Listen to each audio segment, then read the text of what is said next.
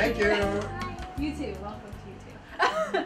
So these fabulous people are Quintessential Winds, and you're going to hear some great music from them and a great tale called The Bremerton Musicians. So I'll let you guys pick up. I hope that introduction was okay. Well, what we thought we would do first is demonstrate our instruments and what they sound like, so that when you hear them in the music, you say, oh wow, that's the flute, oh that's the bassoon, or that's the horn, or the best one, the clarinet, or the second best one, the oboe. Well, of course, you know, that depends on your opinion. But so what we're going to do very briefly, I'm going to play a little bit of the clarinet so you know what, when you hear it, say, oh, that's the clarinet.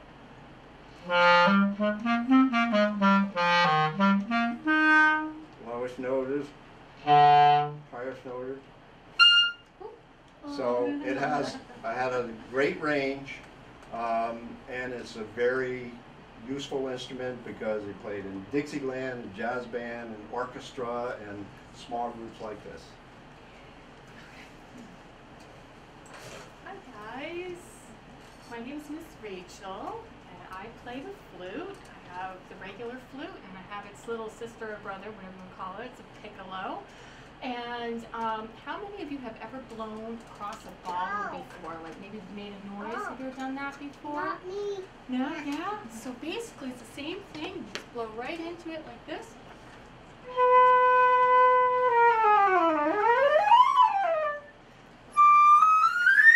Goes pretty high, doesn't it? I got a whistle that makes glass sound. Oh, nice! That's the big one. Piccolo goes really high, so you guys will be listening to, if you listen to really the high stuff in any of these songs, you're most likely to be listening to this. Yeah, but Mommy, before we were born, her Mommy, she was playing a flute, and Daddy was just playing a guitar.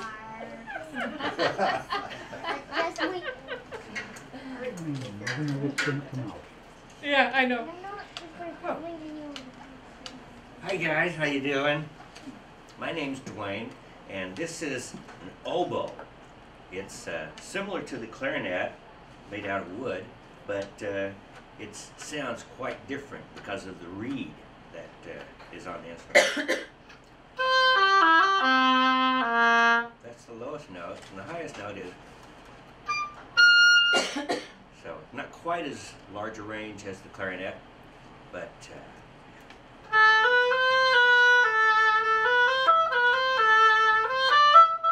you ever hear the snake charmer with the snake coming out? That's an oboe.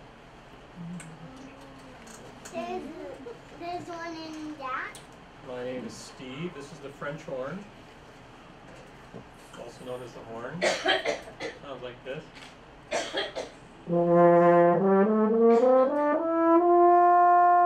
Highest note, there's only dogs can hear. I The got lowest note. That's the French horn. I watched a live instruments once. A lot. I watched those a lot. And they make sounds all like this. You get to watch some more today. And this one is bigger than you are and everything. Look at it, it stands here. It's about 4 feet tall. If you stretch it out, it's even taller than I am. And I'm a big, big giant, 6'7". This is called the bassoon. It's a double reed like the oboe. It's my little brother over there. No, it's littler than you. Yeah. I don't understand. The bassoon sounds.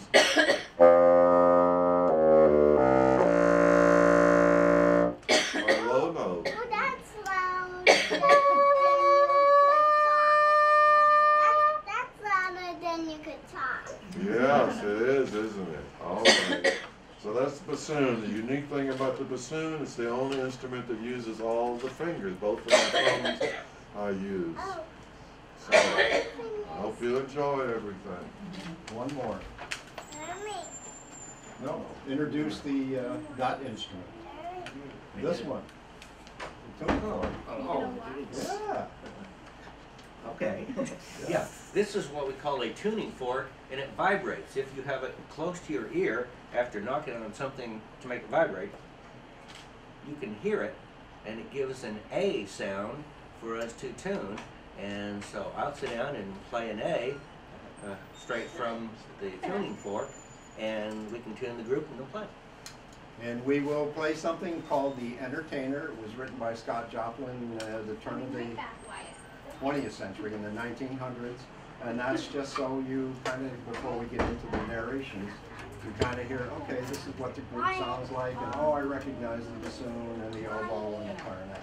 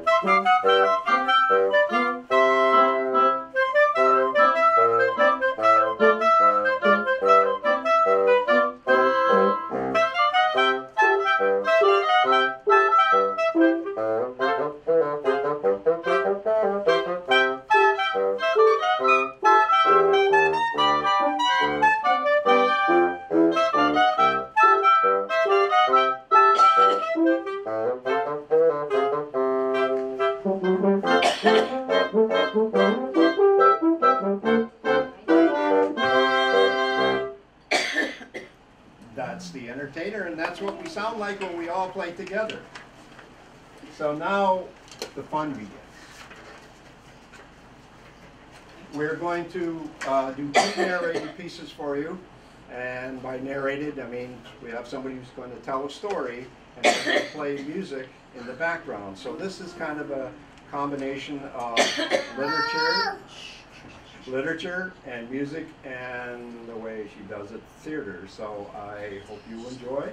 The first story is called The Unhappy Aardvark, and it's about an animal who has a hard time figuring out where dinner's coming. That aardvark on one of my clothes.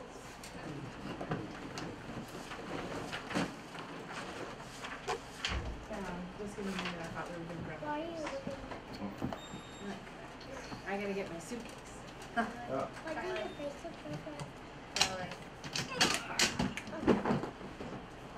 I've got props in here. Do you know what props are? No. They're things that you can hold that help you tell your story. I know what a prop is. You know what a prop is? Did you ever hold one? Oh yeah, one. A lot of my toys. A lot of your toys. Yeah, that makes a prop. I'm going to introduce you to his name is Harvey, and he's an aardvark.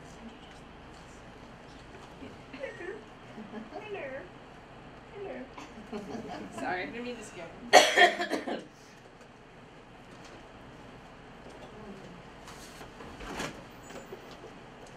And this is my score. It has the music and the words that I read from the characters.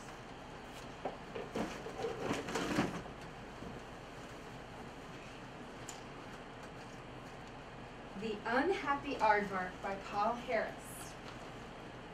There once was a very unhappy aardvark.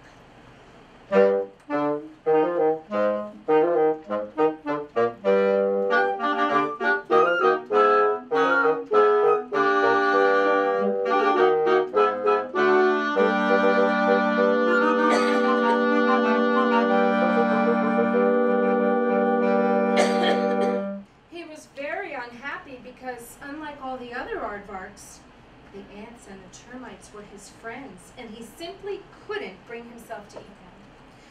So, as well as being very unhappy, he was also a very hungry aardvark.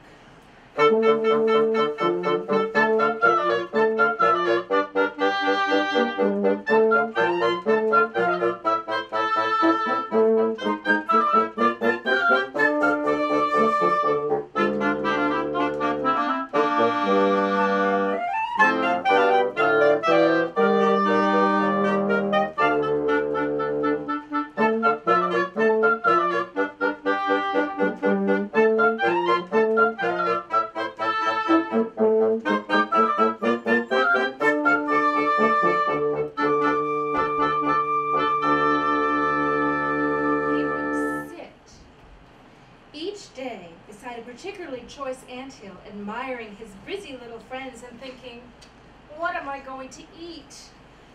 The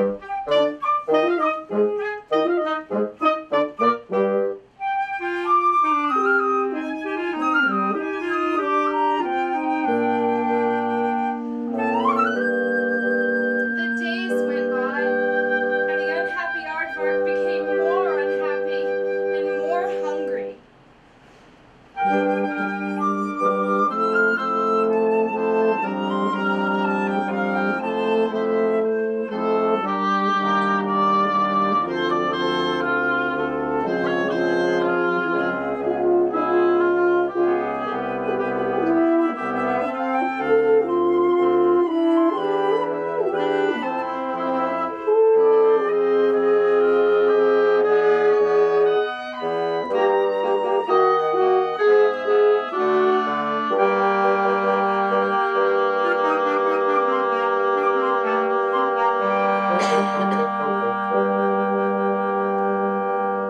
Sometimes his ant and termite friends would come and chat with him, but they would never talk about food.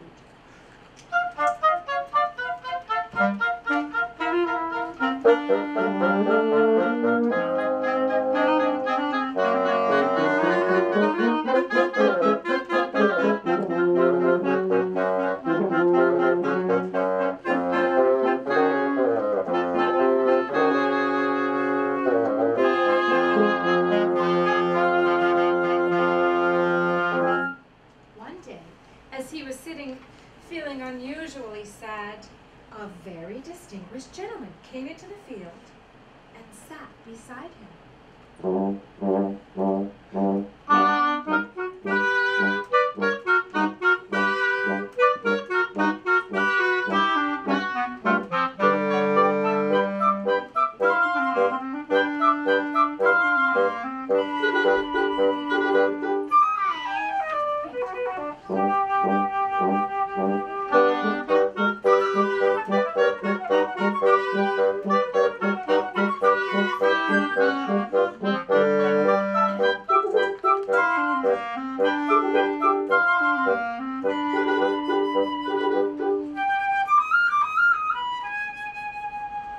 Noticing how sad the aardvark looked, the very distinguished gentleman asked what was wrong. The aardvark relighted his sad plate.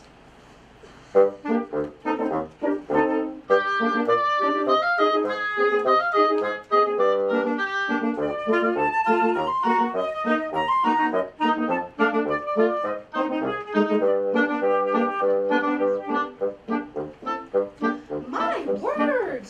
You are a lucky aardvark, said the very distinguished gentleman, because not only am I a very distinguished gentleman, but I am also the world's greatest veterinary surgeon, and I will give you a new mouth.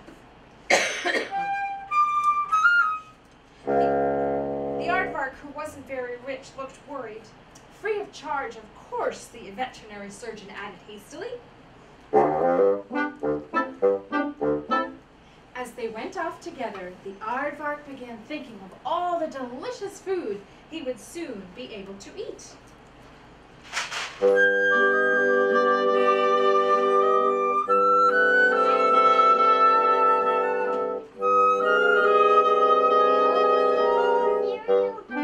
Still stop stuffing.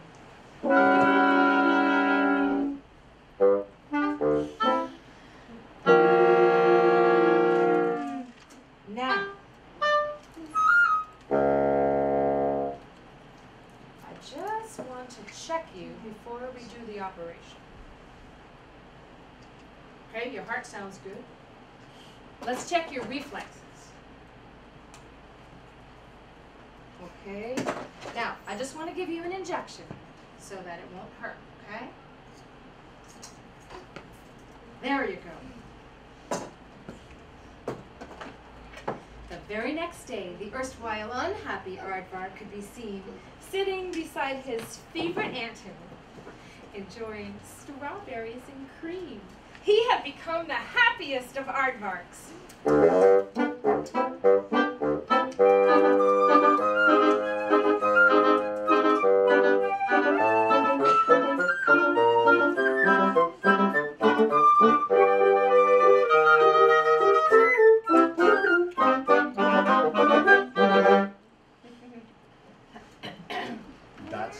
story of the unhappy aardvark.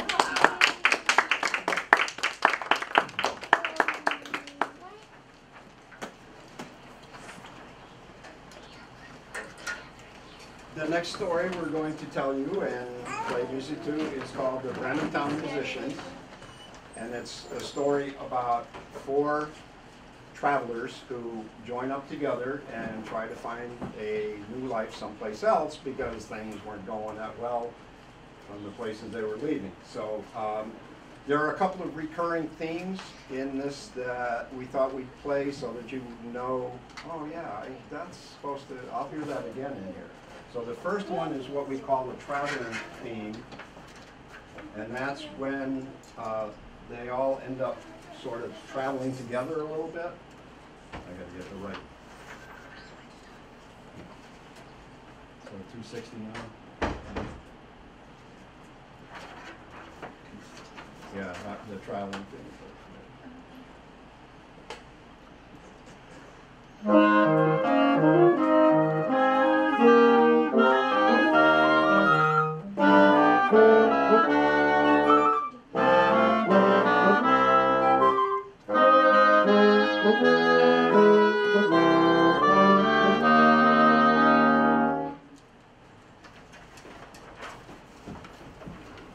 And the second theme is, I guess, what we call, it's kind of like on the road, but it's gives you the idea of somebody who's in a hurry to get away from where they are and in a hurry to get where they're going. So we call this the running theme.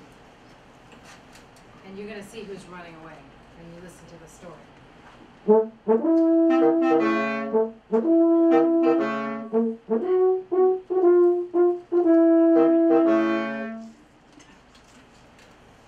And now it's story time.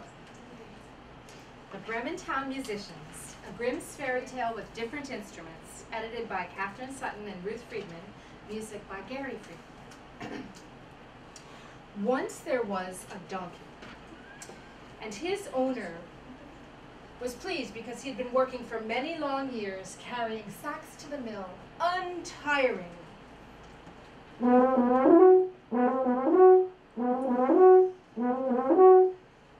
But his strength was now failing, so that he was becoming less and less able to work.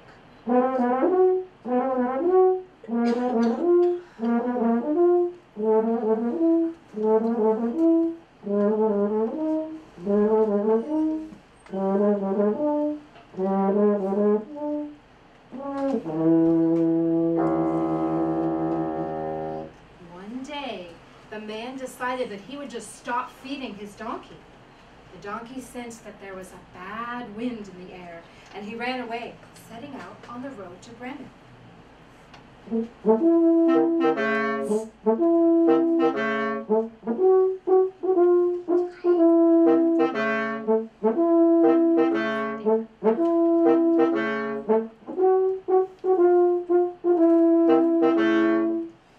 thought that in Bremen he could become a town musician.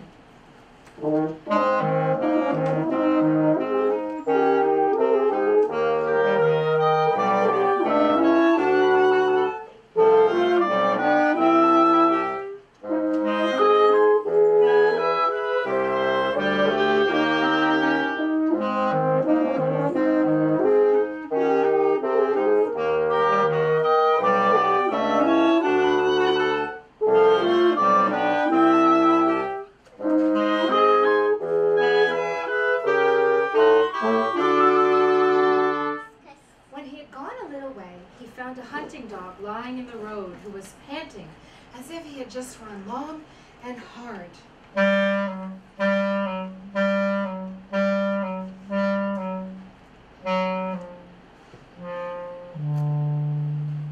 "Why are you panting so, Bowser?" asked the donkey. "Oh, because I am old," said the dog. "I'm getting weaker every day and I can't go hunting anymore."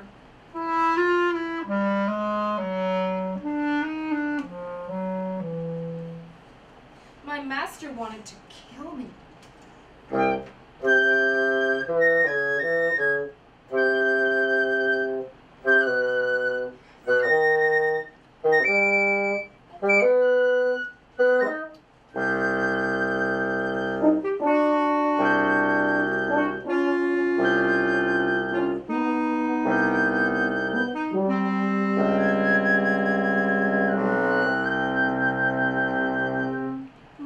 master wanted to kill me, so I ran off.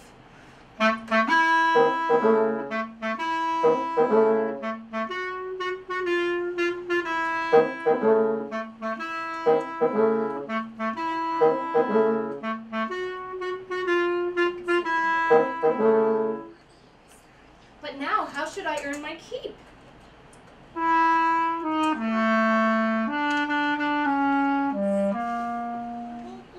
You know what? Said the donkey. I'm going to Bremen to become a town musician. Why don't you come along and we can become musicians there together? I'll play the horn and you can play the clarinet.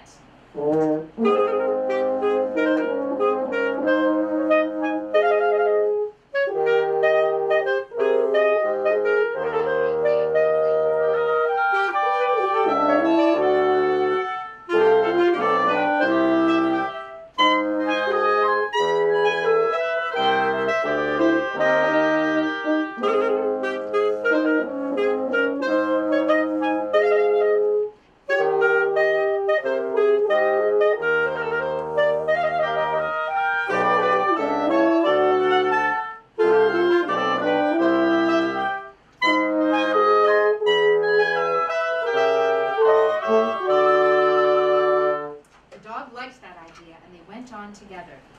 Before long, they came across a cat sitting by the side of the road making a face like 3 days of rainy weather.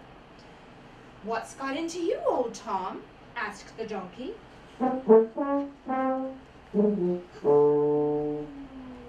"Who can be cheerful when his life's at stake?" answered the cat. "Who can be cheerful when his neck is at risk? I'm getting on in years and my teeth are dull, and I'd rather lie behind the stove and purr than run around and chase after mice. So my mistress wanted to drown me."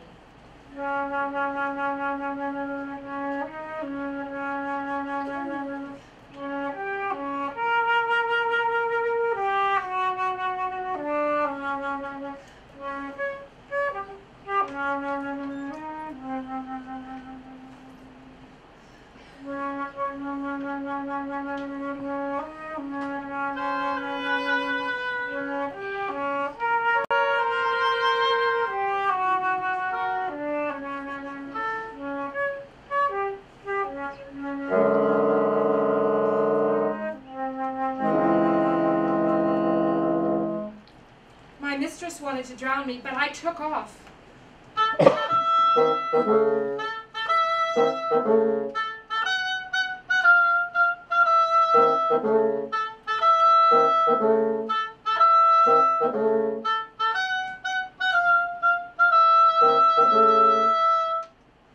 Good advice is scarce these days. Where should I go?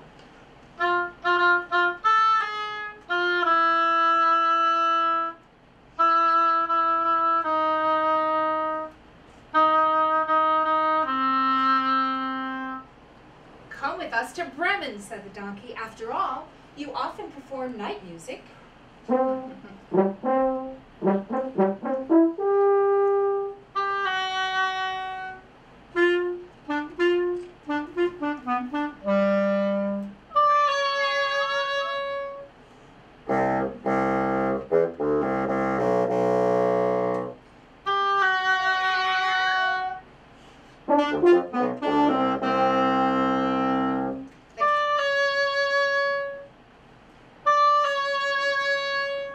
The cat knew a good idea when he heard one and fell in with him.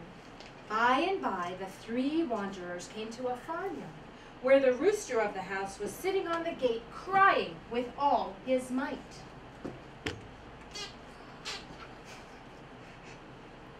"That cry is enough to pierce the heart," said the donkey. "What's going on?"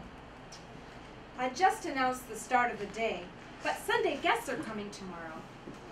And because of that, the lady of the house has no mercy and told the cook that she wants to eat me tomorrow as chicken soup."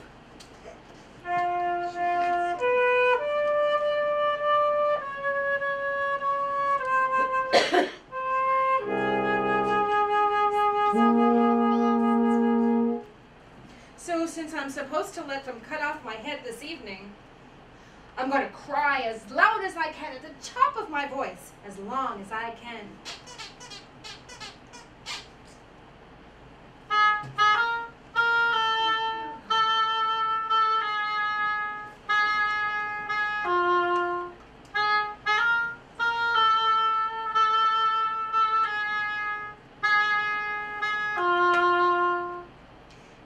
Mr. Rooster," said the donkey, "come away with us instead. We're going to Bremen. It's easier to find something better than death. You have a good voice, and it will sound very good when we make music together."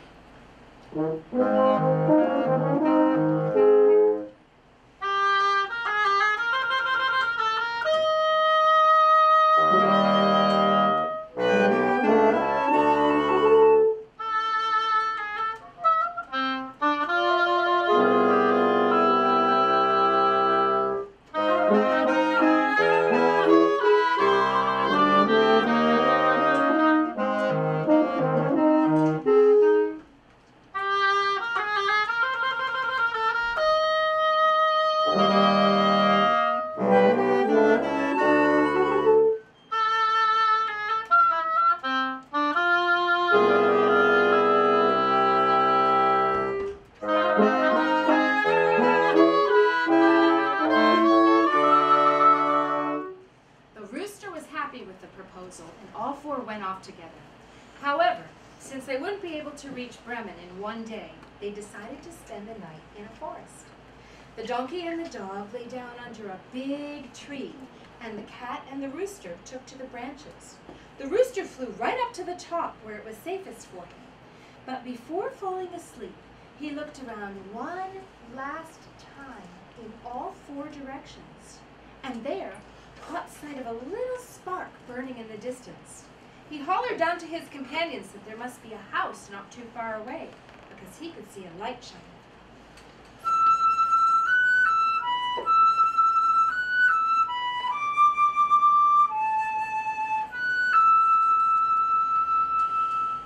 The donkey said, "Well, let's go there, because the lodging here is none too comfortable." The dog remarked that he'd do anything for a few bones with a little meat on them. So they set off in the direction of the little light, and as they approached, it glistened more brightly and became larger and larger until they came to a brightly lit house full of robbers.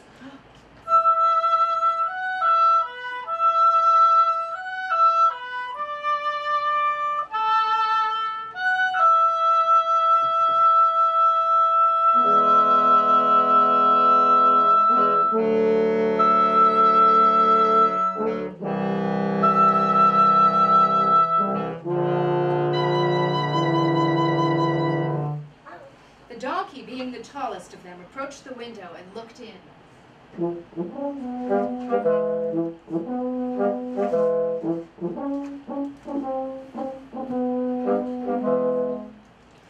"What do you see, donkey?" asked the rooster.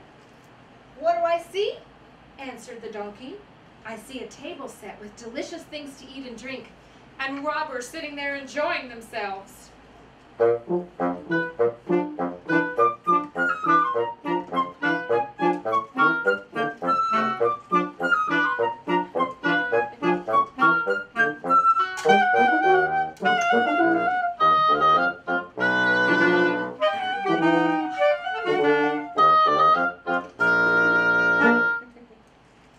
"That would be something for us," said the rooster.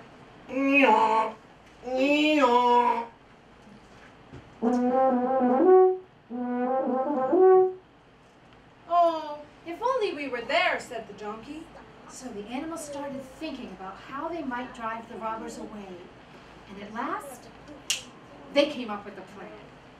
The donkey stood with his front feet on the window. The dog jumped on the donkey's back. The cat climbed up on top of the dog. And finally, the rooster flew up to the very top and sat on the cat's head. When they were all in place, at a signal from the rooster, they all began to make their music together. The donkey brayed. The dog barked. The cat meowed. And the rooster crowed. And when they all made their music together, there was a dreadful racket. You might want to cover your ears.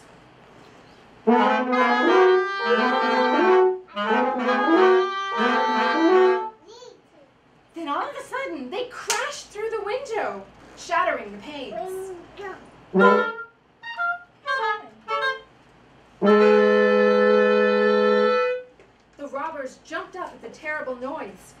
that a ghost must be after them and fled terrified into the woods.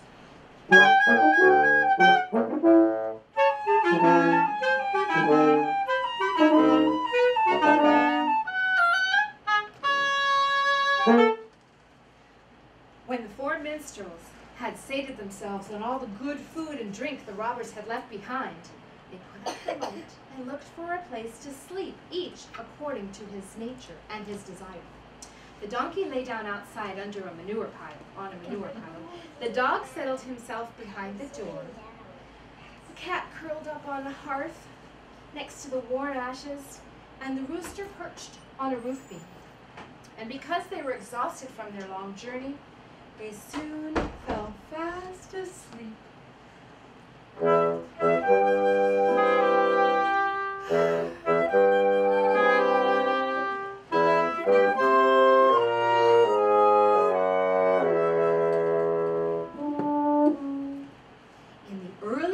Of the morning, when the robbers saw from a distance that the light was no longer burning in the house and that everything was quiet, the captain said, "We shouldn't have let ourselves be scared off like that."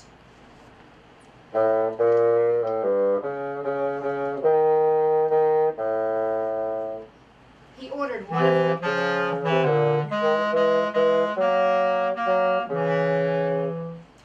one of them to go back and investigate the house. The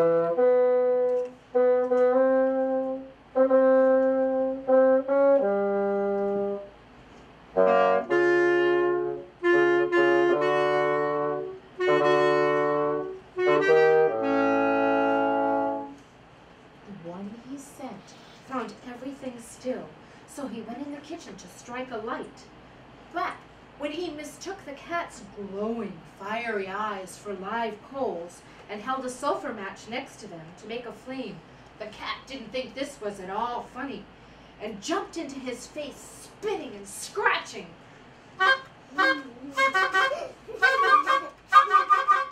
Ow!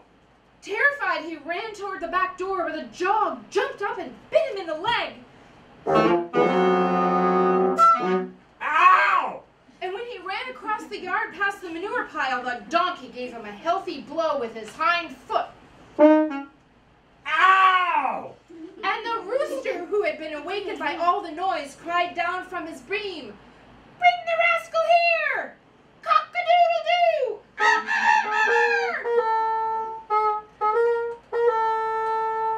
The robber raced back to his captain in the safety of the forest as fast as he could go.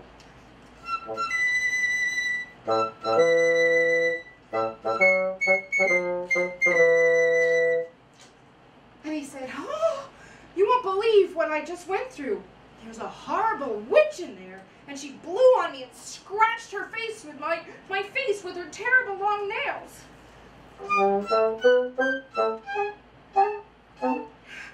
Then a man by the door stabbed me in the leg with a knife.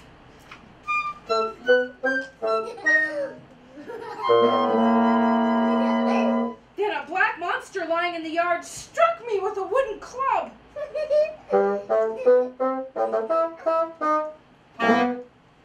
Then to top it all, there was a judge sitting up there on the roof, and he was calling out, "Bring the rascal here!"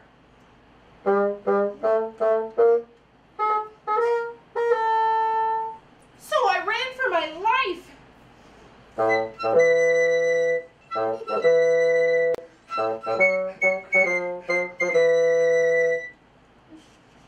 From that time on, the robbers never dared to go back to the house. But the four Bremen musicians settled in and made it their home.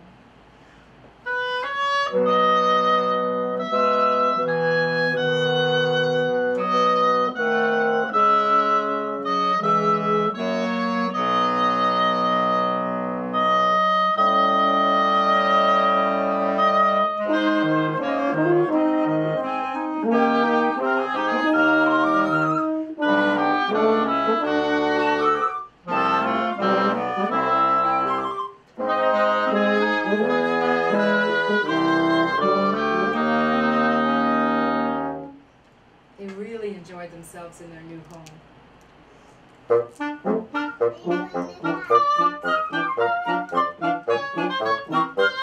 The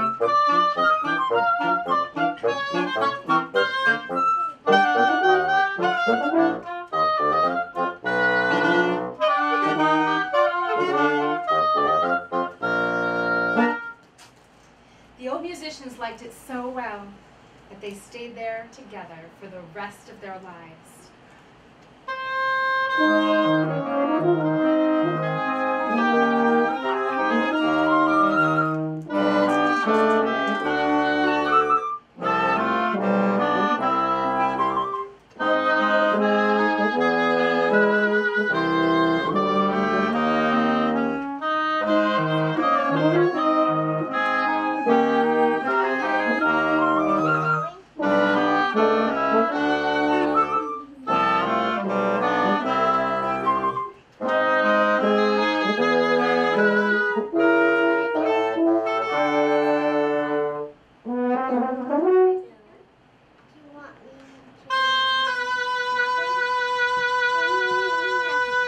The end.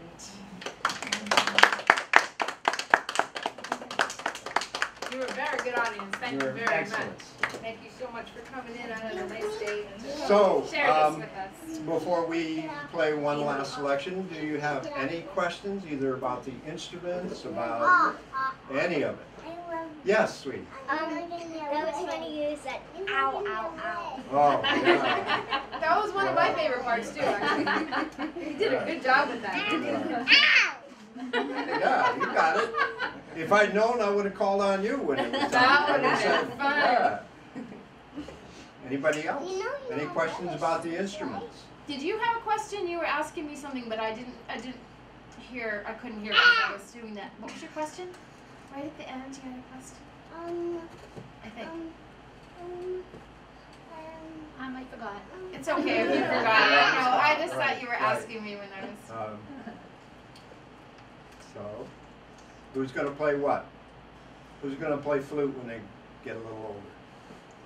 Nobody? Flute makers, really? Oh my goodness!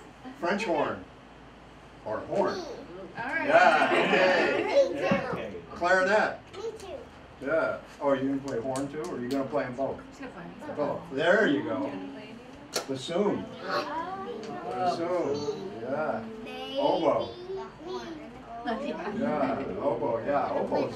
They're all fun. They take a little work, but they're all a lot of fun to play. So we're going to play. Our last selection needs a little help from you, from the audience. Can you go? Did I hear that?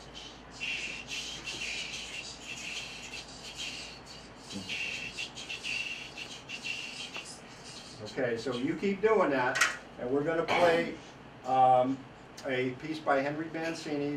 They did a rebroadcast or a retaping or whatever of the Pink Panther, the movie The Pink Panther, with, who was the, I can't remember what it was now, but anyway, we're going to play the theme from The Pink Panther, and we need you to go. Ready? Keep going.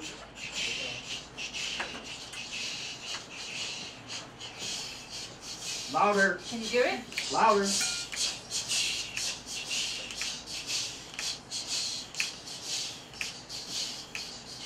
Okay. I'm waiting on him.